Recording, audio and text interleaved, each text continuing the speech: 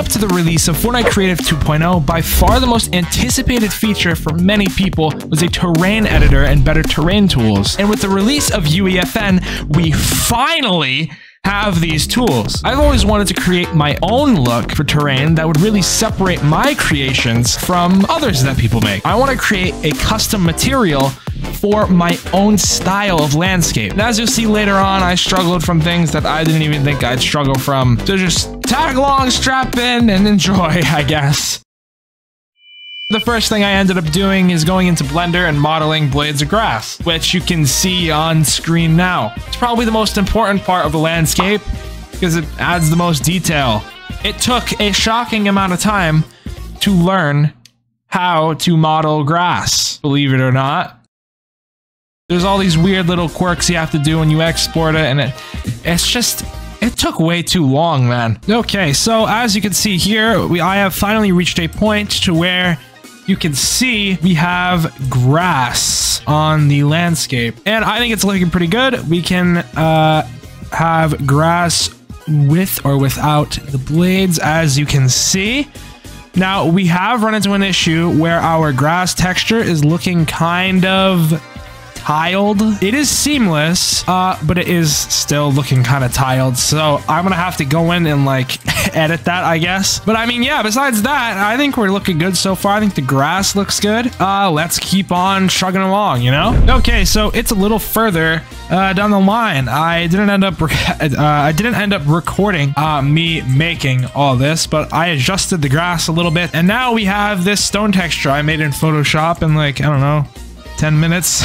And I think it looks pretty decent. If you're curious on what it looks like in game, here you go. I think it's looking pretty snazzy. Now I don't actually know what I'm going to do next. I think I want to try and add tiny pebbles on the ground that you can find, and maybe some flowers here and there. I don't know. We'll see. I decided I wanted to make flowers next, so I went off and made this texture for the flowers, following this YouTube tutorial. But as you can see, it did not end up looking good at all. I kind of, yeah, it didn't work. It didn't work.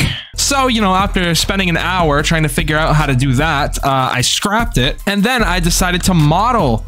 I decided to model a flower instead. Keep in mind, I have little to no experience modeling things in Blender, so this was quite the experience. Okay, I am back, and after a few hours of trying to tweak this to make it look right, as you can see, our landscape now finally includes flowers in it. These took me way too long to create, but luckily now that I have them made, I can use them in any project I need to use them in. So I guess that's a good thing, right? But I think this is coming along really well. One thing I wanted to see is how well it blended with the normal Fortnite style, and I think it'll look just fine. Yeah, absolutely. Look at that. Let's just copy a bit of this house here. Yeah, it's gonna look completely fine.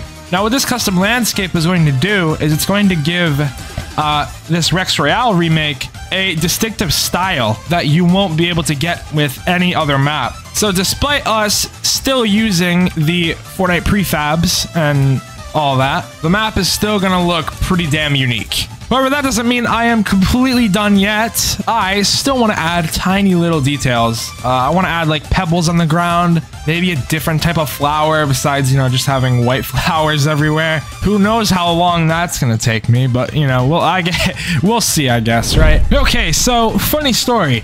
Everything I said in the previous clip, I didn't actually end up doing. I just decided to tweak what I already have. And yeah, it kind of evolved into what I have here. I'm kind of really happy with how this is looking. And I think this is going to finally shape up to be what I actually use to create this map. I've been tweaking textures, the shading, the everything about them. As you can see, the ground here is a little more detailed. The stone, if you pay close attention, is also a little more detailed there. You can see it there a little bit. So let's actually hop into Unreal Engine and I can show you what I've done. Alrighty, so here I am in Unreal Engine. Let's just go to our landscape material I have created. Now, if you have no idea what you're looking at right here, Don't worry, you don't have to. All this is doing right here is making the textures look a little less repetitive, and you know, that makes things look a whole lot better. This landscape stuff is what I have been focusing on for the past few months. So I think it better look good, right? It better look at least decent. Now these textures over here with the sort of sandy, muddy texture, I didn't really bother with. I figured this texture is going to be used underwater mostly, so you know, you're not really going to pay close attention to it, so I didn't really tweak it as much. But there's still one more thing I want to do. I want to add tiny little rocks and pebbles that can be found along the ground. Nothing major, really low poly rocks because they're going to be pretty small. But before I do that, please consider subscribing. I'm going to be uploading more consistently now, all things Fortnite Creative 2.0. I'm probably going to start playing some maps on this YouTube channel. But without further ado, I'll see you guys over in Blender, which I am not a master at, but you know, I'm gonna try my best. So see you over there. Okay, here we are in Blender, like I said I was going to do. We're gonna model something very simple, a little pebble. Now, just to be clear, I'm very new to Blender, okay? So you are very much, you're seeing a novice at work here. But I think creating a small pebble isn't a big deal. I think I can handle that. So yeah, without further ado, let's get started. Let's start by deleting the default cube. I'm gonna hit Shift A and then add not a circle. We're going to add a sphere. Now, I don't want too many segments, honestly. This is going to be a fairly small, it's gonna be a pretty damn small little pebble, right? And because it's going to be so small, I'm actually going to have it look kind of like this. Now, one thing I do want to do is go to File and then import my grass, my grass model. And the reason why I want to do that is because I want to compare the size of my little pebble here to the size of my grass. And as you can see, our pebble is a little too big right now.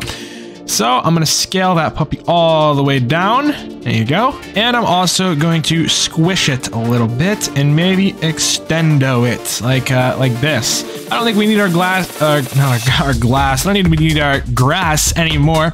So let's get that out of here. Let's select our little rock and enter edit mode. Edit mode. Here we go. I'm going to turn on proportional editing, and what this will do is it will allow us to basically drag around parts of the model as well as other vertices around it. Vertices are these little dots here. So what I'm going to do is kind of just morph our little pebble here until I have something we are happy with. Now that everything's good, we can go on and then export this thing. And as you can see, we can drag them in here, and look at that. So we have a small little untextured rock right here. Let's go ahead and delete that bad boy. Let's make a material. Why not? Let's add a color. Let's make it a grayish. Let's turn up its roughness. So let's make its roughness value 1. You can add the normals of our stone texture. And if you zoom in, as you can see, it adds slight amount of detail to our little material here. All right, so here we are in the actual testing area. As you can see, we have some little more detail in our landscape here. You know, all that. We also now have rocks. Look at that. Wow, they're so beautiful. If you want more content like this, subscribe and do all that. Bye.